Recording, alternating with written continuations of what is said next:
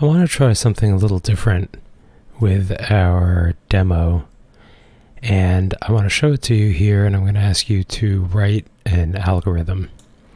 So what we have is a bunch of movie quotations that are being displayed in card views for what it's worth, and we have three parts. There's the quote, there's the name of the character, the name of the actor, and the name of the movie and the year. And this is just a list. Okay. And what we have up here is we have an edit text box, and we have these chip characters.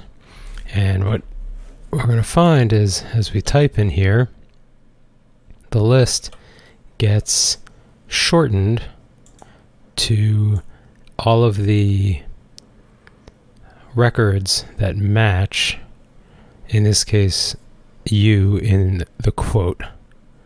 So not in the character, actor, not in the movie.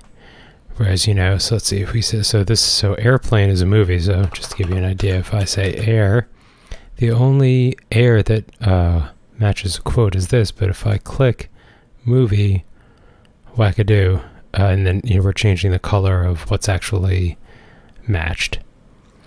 So these chips are like Booleans, and when they're enabled, you're searching in the quote, or you're searching, oh my gosh, that didn't even plan that out.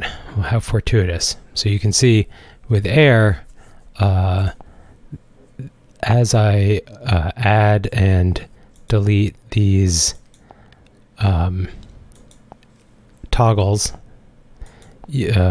it adds and deletes elements from this list that match this air.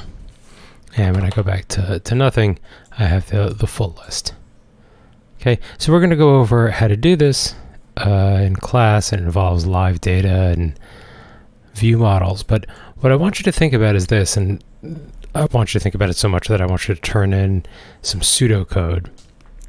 And that pseudocode, I'm going to describe the exact parameters on Canvas, but the pseudocode is going to take in a list, and it's of these quotes, and it's going to filter the list, and it's going to filter it based on four things.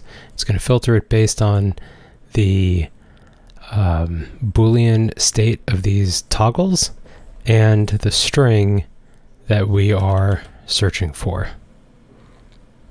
Okay. So it's all four factors, and it's not a complicated algorithm, but it's one that I want you to think about. Okay, thanks very much.